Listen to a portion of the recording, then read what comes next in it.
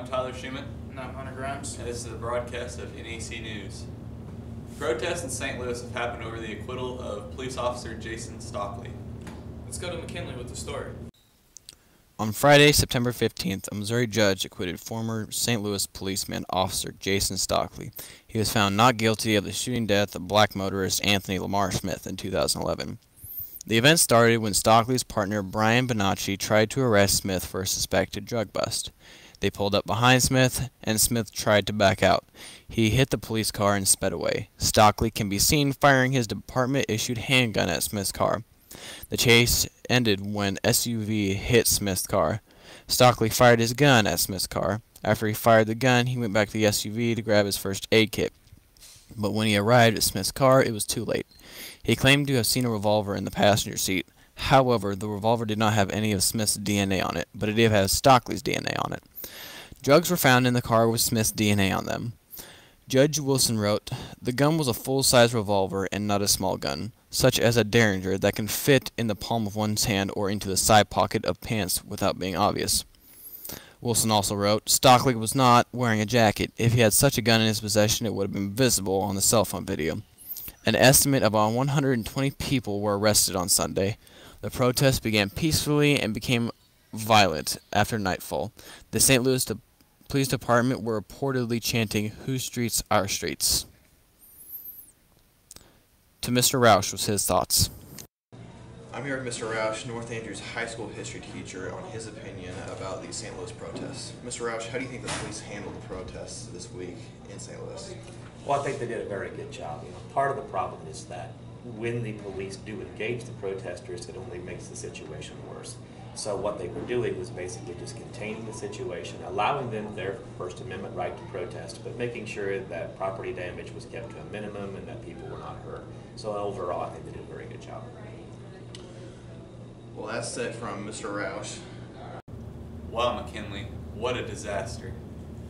Seemingly, there has been an increase in natural disasters. Let's take a more in-depth look at the story. Is this the end? There have been multiple natural disasters recently. This includes multiple hurricanes that have made landfall, along with extremely devastating earthquakes. The most destructive of the hurricanes to come through has been Harvey. It had the most buildings destroyed, along with a moderate amount in its death toll. Harvey was a Category 4, with 5 being the strongest. It ran through Texas, not slowing down until it hit Houston. Hurricane Irma went through the Caribbean and went through Florida. Hurricane Jose came through the Caribbeans and went through all the islands without skipping a beat. Recently, Hurricane Maria has been tearing through Puerto Rico. Maria has been devastating so far. To go with the hurricanes, there has been an increase in earthquakes. Mexico has seen 2 recent earthquakes that have rattled everyone within a 100-mile radius, not just with the aftershock, but from the devastation that it has caused. Just outside of Atixo, Pueblo, Mexico, an earthquake with a magnitude of 7.1 rattled old buildings until they crumbled. The death toll has already surpassed 200, and there are rescue teams still searching through the rubble. On September 20th, there was a stunning earthquake in Japan. The earthquake had a magnitude of 6.1, struck 185 miles from Ishinomaki, Miyagi Prefecture, Japan. It should be felt through the entire nation of Japan. Recently, our school had a disaster relief fundraiser, Hats for Houston, where we raised nearly $400 for the American Red Cross. All of these natural disasters have been chaotic for the world, but we have been banding together in our time of need. This is Hunter Grimes at NAC News. Really, dude? You really didn't listen to my story? Well, I did, but I'm already on to the next story. Maggie did a story about iPhones, so let's play that. Apple just announced its new addition to their smartphone family on the company's 10th anniversary. The iPhone 8 and iPhone X photos were announced last week to mixed reviews. The iPhone 8 has a smaller screen than the iPhone X, but only the iPhone X's screen covers the entire front part of the phone. The iPhone X is also a little bit taller than the iPhone 8, but both phones share similar technological features. New features of the phone include facial recognition, no home button, no headphone jack, and a new and improved Siri. Some people are excited about the new phone, especially the full frontal screen as well as the glass back. Others, however, are not excited about these 2 new phones, especially with the glass back making a comeback. The last iPhone with a glass back was the iPhone 4. North Andrews sophomore Sean Houston said this about the new phones.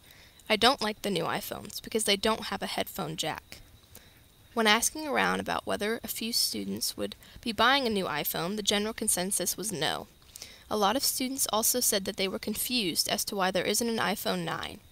Apple is to have said to release the iPhone 8 and the iPhone X because it is the company's 10th anniversary and they didn't want a 9. Last broadcast, we looked at the new students in high school. In this broadcast, we're looking at the new students in middle school. Let's go take a look at Jaden Sawyer. Layden Wiley is a 6th grader this year at North Andrew. She previously attended Helena Elementary. Her favorite food is mac and cheese. Her favorite class at North Andrew is PE, and she looks forward to being involved in music this year. Her favorite color is black, and she likes all types of music. Aspen Cole is a 6th grader this year at North Andrew. She previously attended Minnie Klein Elementary in Savannah. Her favorite food is pears. Her favorite activity is art, and her favorite color is teal. She enjoys listening to country music. Aspen looks forward to making new friends this year at North Andrew. Megan Yarbrough is a 6th grader this year at North Andrew. She was previously homeschooled. Her favorite food is Kraft mac and cheese. Megan looks forward to making new friends and maintaining good grades this year at North Andrew. She enjoys listening to country music and pop music, and her favorite color is yellow. Anna Yarbrough is an 8th grader this year at North Andrew. She previously attended Charles S. Rouge Middle School. Her favorite food is strawberries. She enjoys participating in cross country. Anna looks forward to being a part of the school play this year at North Andrew. She listens to all types of music, and her favorite color is purple. Brian Embry is an 8th grader this year at North Andrew. He previously attended Rubidoux Middle School.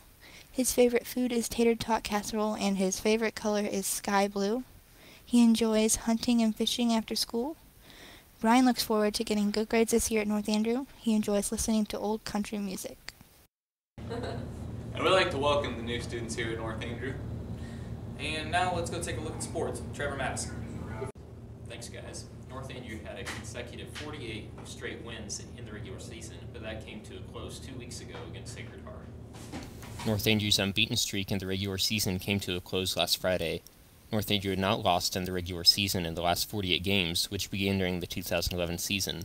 Finally, the streak came to a close when North Andrew fell to Sacred Heart 88-48. The game started an hour late because North Andrew's bus blew out a tire on the way to the game and was forced to pull over on the side of the road for 37 minutes until another bus came. After that, the new bus was caught in heavy traffic and came to a standstill various times. North Andrew finally arrived at Sacred Heart around 6:45 p.m. Sacred Heart's offense was unstoppable as the Gremlins totaled 519 yards and 12 touchdowns in the Cardinals' loss. The game was back and forth at the start, and at the end of the first quarter, the game was tied at 14. However, in the second quarter, the Gremlins pulled away, outscoring the Cardinals 31-6. After a successful drive, a safety, and another score, the Gremlins scored 18 points in only 23 seconds. North Andrew was down 20-45 at the half. The Gremlins never looked back, scoring 44 points in the second half and running away with the game. The final score was 88-48 Sacred Heart. Cardinals running back Gus Shunk was injured during the first drive and did not play in the rest of the game. Shunk is questionable for next week against Stanberry. Also, Hunter Grimes was hurt in the beginning of the second quarter, tearing his meniscus, MCL, and possibly his ACL. Grimes is expected to be out for at least 8 weeks, if not the whole season. North Andrew will play unbeaten Stanberry next week. And then we caught up with North Andrew quarterback Jacob Powelson about his opinion on the game. Here with North Andrew quarterback Jacob Powelson. Jacob, last Friday against Sacred Heart was not exactly the result that we wanted. What exactly happened? I think we came out pretty strong. So did they. So it was pretty even throughout the first half, but we kind of fell apart towards the end of the second quarter, and they got up on us pretty good, and then they just kind of stayed away from us for the rest of the game. And then one thing that really went wrong in the game was the defense, giving up 88 points. Mr. Records only go back to 2005, but at that time, no North Andrew team has ever given up that many points before. What are you guys going to try to do going forward? I think we're really just going to have to study and get more of a game plan towards our next opponents and just kind of figure out what we're going to do defensively. And we've been working towards that pretty well this week. And then one kind of shining light was you and your passing. You passed for 377 yards and are already over 1,000 yards this season. How big has that been for the team? It's been a big part of our offense. You know, we kind of relied on it, but I think we're developing a running game too. So it's pretty important, I guess you could say, for our offense. But we're working on our offensive line, just to keep the protection up and developing more of a run game too. And then also, since you lost to Sacred Heart, it's likely that you'll probably get the second seed in districts, but then that would result in you having the state semifinal at home. Is that a help or a hindrance, do you think? I think it could be a help because I don't think we're too worried about where we're going to play because I think we can play just as good anywhere.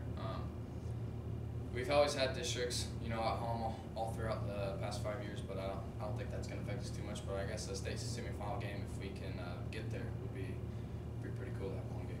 All right, I'm here with Jacob Powelson, Trevor Madison reporting NAC News. Even though the 48 consecutive regular season games win streak was snapped, there are still some silver linings from the loss. Even though the Cardinals lost against Sacred Heart, there are a few silver linings. Jacob Powelson turned in another solid passing performance, going 21 for 31 for 377 yards and 4 touchdowns. That performance rocketed Jacob Powelson into first place in yards passing from all of 8 main quarterbacks, totaling 1,067 total yards over the course of the season. The game was also a non-conference game, so North Andrew still has the opportunity to win the GRC championship. Also, the Cardinals will now likely get the second seed in districts, with Mound City likely receiving the first seed. Mound City is undefeated this season and has a much easier schedule the rest of the season. It is potentially better that the Cardinals will play the district championship on the road. Misha Rule says that if the Cardinals play on the road in the district championship, if the 1 seed from District 1 wins that district, then the Cardinals will have the state semifinal game at home. Even though the loss to Sacred Heart was a crushing blow for the football program, it could have been a blessing in disguise. Here at NAC News, we've started a new segment that looks at the athletes of the broadcast. The athletes of the broadcast will be students that we compare stats info as a NAC News team to see which athletes have benefited North Andrew the most. The athletes of this broadcast are Gentry Koppel and Gus Shunk. Shunk, playing in his first game of the year, gave an immediate increase to North Andrew's offense, providing a much-needed running back. Against Kansas City East Christian, Shunk had 6 carries for 98 yards and 4 touchdowns in his season debut. We caught up with Shunk to talk about his performance. I'm standing here with the broadcast athlete of the week, Gus Shunk. Gus Shunk, how big was the game against Kansas City East last Friday? Pretty big. How do you feel that you performed? I feel like I did pretty well. You could definitely say that with all the touchdowns that he had and the many rushing yards. So, Gus, how hard was it to become eligible this season? Not that hard. I didn't have math. And we know that against Sacred Heart that you hurt your knee pretty bad. Are you going to be ready for the game Friday? Yeah. And how do you plan to keep your success going? Keep working. And that is Gus Shunk, reporting NAC News. Our female athlete of the broadcast is Gentry Koppel. Koppel transferred this year from Hale, Missouri, and has had an immediate impact for the team. Koppel has the second highest fielding percentage and has given much-needed offense, having the highest batting average in balls in play, on base plus slugging, and wins above replacement. Koppel has also had a huge impact on the base path, stealing a team-high 8 bases. We visited with Koppel about her immediate impact on the softball team. I'm standing here with Gentry Koppel, the female athlete of the broadcast. Gentry, how much of a change has it been from coming from Hale to North Andrew this year? There has been a change. It hasn't been a huge change because my old school, it was a little bit smaller, but not too bad. So it's been a good transition. And what are some different things at North Andrew that you like as opposed to Hale? I like that we have a little bit longer of a day, so that way at seminar we have that last 20 minutes to really work with our teacher, and the coaches and just staff has been really good to accept me, and so is all the students. And then you've been batting leadoff for the entire year and playing catcher for most games, but then a shortstop for some other games. First of all, do you enjoy batting leadoff? And then second of all, why has there been a change in most of the time you played catcher, but some you've also played short?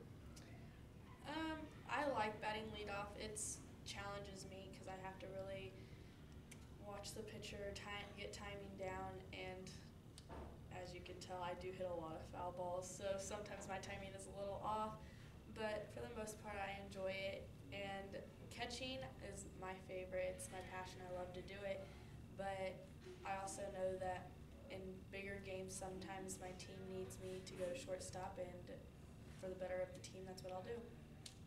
And then, of course, against Stanberry, you hit your first home run. How cool was that? It was an awesome feeling.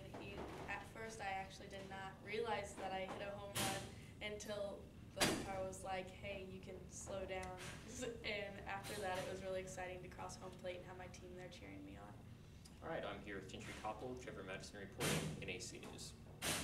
While we've been talking about football and softball quite a bit, we have not yet talked about cross country. North Andrews Junior High and high school cross country teams are off to hot starts this year. The high school team consists of Jaden Bowman, Carly Donahue, Ezra Moan, Robert Moody, Hannah Raymond, Chloe Stevie, Chad Wilmus, and Ryan Wilmus. Ezra Moan placed 10th at Corinda. Also, Ryan Wilmus placed 6th at Maryville and 1st at Corinda. The junior high season is in full swing as well. The junior high team is made up of Briley Brinks, Jacqueline Reedinger, Michaela Seibert, Keaton Tipton, and Anna Yarbrough. Anna Yarbrough placed 19th, and Briley Brinks placed 9th at Corinda. Also, at Spring Garden, Anna Yarbrough placed 19th, Michaela Seibert placed 6th, Briley Brinks placed 5th, and Jacqueline Reedinger placed 4th. Cross-country coach Kelly Seibert had this to say about the season so far. Quote, the 2017 cross-country team has been working hard and gaining miles since this summer. Each runner is getting better and times are improving every meet, end quote. North Andrews cross-country will try to keep the good results coming as the season progresses. And we do not have a story on it yet, but last Friday, North Andrew lost to Stanberry 54-36. They will look to rebound this week against Albany. That's a look at sports. I'm Trevor Madison. Back to the news desk with Hunter and Tyler. Thank you, Trevor. This concludes our broadcast of NAC News. I'm Tyler Schumann. I'm Hunter Grimes. Signing off.